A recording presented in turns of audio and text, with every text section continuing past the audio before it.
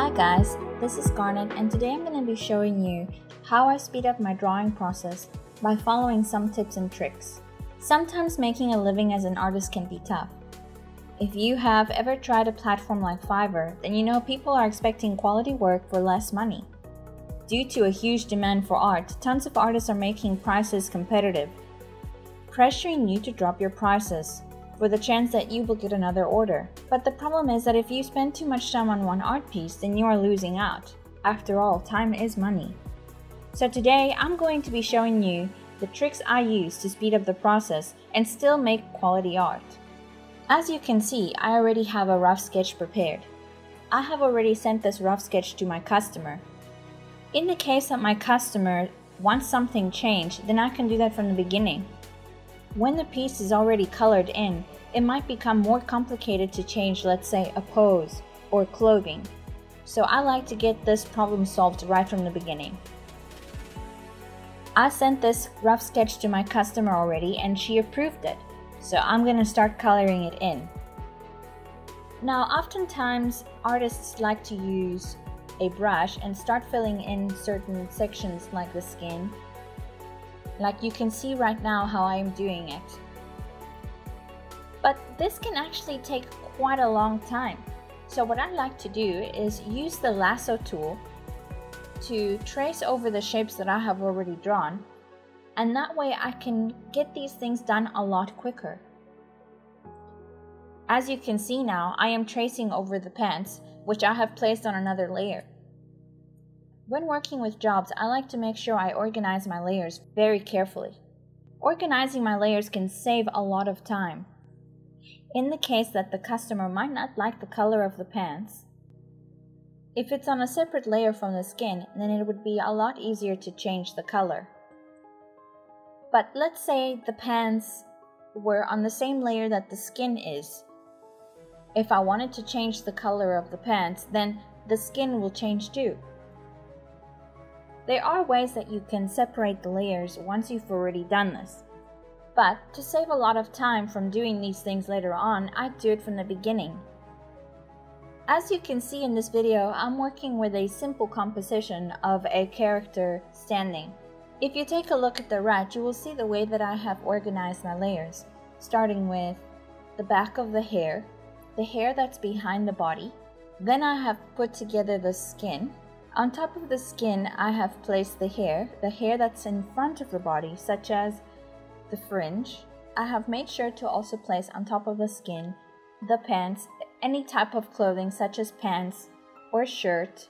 And then I like to separate certain sections, like in this scenario, the hand is going to be on top of the shirt. So what I'm going to do is actually put the hand separated from the skin.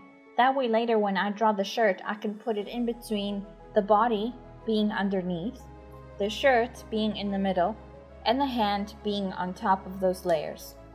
Keep watching this video so you can watch some of the other things that I do to make this process a lot faster. If you take a look at the bottom right, you'll see that there is a gray box with different keys being pressed. This little window will show you what keys I am pressing while I'm working.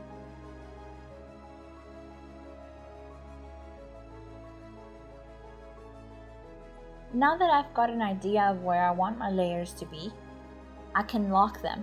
I can start coloring them in without going outside the lines. I always like to separate my eyes from my skin. As you can see now, I have created a layer for the eyes themselves.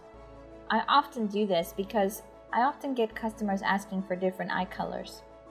So I always like to separate the eyes.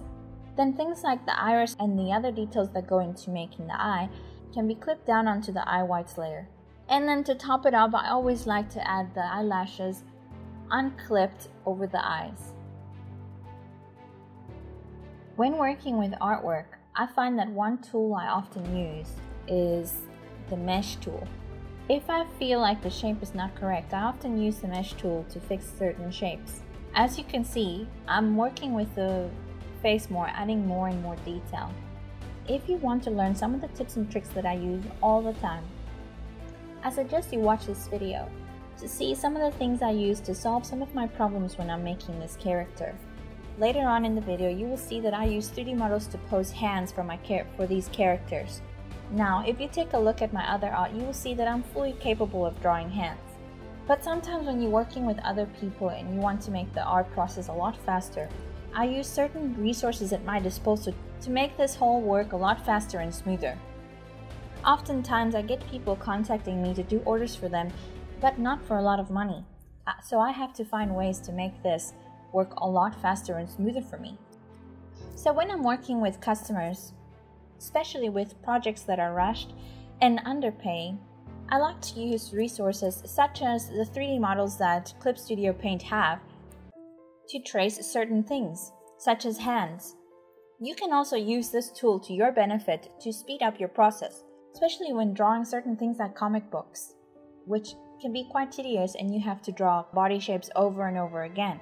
In the video, I'm going to be showing you how you can use Clip Studio Paint's model. I do have other resources in my disposal though. I always like to use Dash Studio 3D for posing my references and my models. So you will see later on in the video how I use one of my models in Dash Studio 3D to pose them so I could trace over the hands. Dash Studio 3D is a great resource for artists who are wanting to perfect how to draw the body. But not everybody's computers can handle the power of rendering in Dash Studio 3D.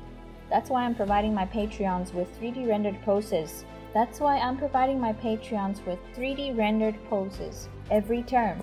My Patreons can use those 3D rendered poses for their disposal, whether they want to use it for their comic books, whether they want to use that as inspiration, or use it as reference art for their pictures. Using 3D rendered images has really helped me to understand the shape of the body and what the body looks like from different angles, which, as you might already know, is very difficult without having a model. So if you're keen to become part of my community at Patreon, come and join me at patreon.com/garnetflame, where you can get lots of 3D rendered images every term and much more. Thank you so much for watching this video. Continue watching if you want to see how I finish this product. For now, Garnet out.